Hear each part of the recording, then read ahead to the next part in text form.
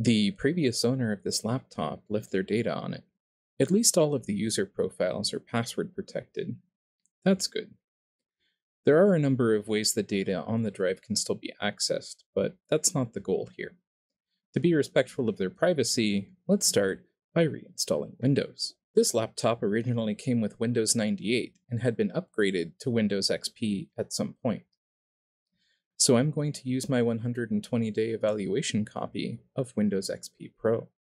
At this step of setup, I'm going to delete the existing partition and create a new one.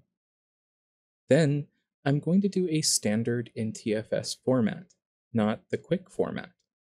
This will be relevant later when we test some data recovery tools. There is nothing special about this evaluation copy of Windows XP Pro. Installation is the same as the retail version, which hasn't changed in the last 22 years.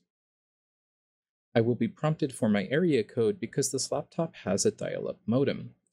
Other than that, it's a standard installation. Now that we are at the desktop, we can take a closer look at the specs on this system.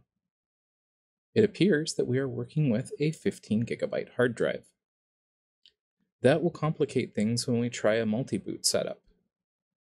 I'm sure I have a larger hard drive on hand, I just need to find it. Let's open up system information and see what else we have. Pentium 3 processors range from 400 MHz to 1.4 GHz. So 650 MHz is low end, which is fine for Windows XP and earlier. 64 MB of RAM is the minimum requirement for Windows XP, which is probably why this system feels a little sluggish. I'm sure I can upgrade the RAM with something in my stash.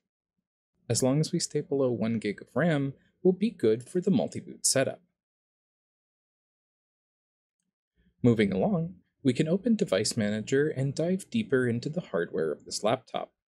S3 graphics is a good sign, and Savage 9 sounds intimidating, but I'm not going to hold my breath because this is a low-end laptop, and I need to breathe. Whenever I hear a word like intimidating, I get this silly idea for a dating website. Like Carbon Dating could be a dating website for elderly people, and Accommodating could be a website for differently abled people. I'm not sure what intimidating would be, but I would love to hear your thoughts. One of the first things I noticed about this laptop is the presence of both a floppy drive and a DVD-ROM. I do love systems that span generations of hardware. Here under Drive Controllers is Intel, which means the laptop has an Intel board. I rather like Intel hardware. They have exceptionally good driver support as well. There are a few other goodies here, like the infrared port and a modem. It appears that the maximum resolution for the screen on this laptop is 1024 by 768. It's not great, but it could be worse. The limitation is with the display itself, so changing the driver won't help, but we could always tinker with making the icons and text smaller. That would give us a little more room to work with on the screen. Zircom is a name I'm not familiar with. A quick Google search indicates they were an innovative leader in networking technology at the time, and they were in business between 1988 and 2001. Next up, this laptop does have a PCMCIA card slot, which means we can add, among other things, Wi-Fi. If we can add Wi-Fi, that means we have to get it working under Windows 95. The last device of note is the Yamaha hardware. I'm very pleased with that.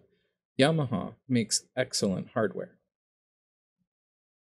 Moving on, we can load up Hiren's boot CD and use some of the tools to get more granular detail on the hardware. CPU ID is going to help us identify some more details about the processor and RAM. Here, we can see the CPU is identified as a Pentium 3E, which is a revision of the Pentium 3 that was more complex than the original and has a 256-bit L2 cache interface. This series of processors ran between 550 MHz and 850 MHz, making this system still on the low end. Another point of interest is this processor supports the SSE instruction set. The Caches tab gives us similar information to the CPU tab. The main takeaway is the L2 cache, while smaller than others in the series, has some advantages. The mainboard tab has two noteworthy details. The chipset is in fact Intel, as I had believed it was, and the BIOS version, which probably has an update available. The memory tab doesn't have much of interest. The CAS latency is low, meaning the RAM is pretty fast, which is good. The SPD tab, on the other hand, shows something interesting. There are 3 RAM slots in this system. That strikes me as being unusual. The graphics tab, unfortunately, gives us disappointing news that we have 8 megabytes of video RAM to work with. It certainly could be worse. My hope of running Windows Vista on this laptop is dwindling. Moving along, Specky is going to tell us some more about the other hardware in the system. Under hard drives, it has some interesting statistics here. In terms of the hard drive itself, it has been powered on 495 times and has ran a cumulative 208.3 days. Also, the transfer mode is UDMA 66, which is on the low end, as you probably already guessed. Under RAM, there are 3 slots being detected and only 1 in use. I most medium suspect that there are 2 RAM slots accessible from the back panel, and a third is under the keyboard. So far on the to-do list for this system, we have upgrade the RAM and find a larger hard drive.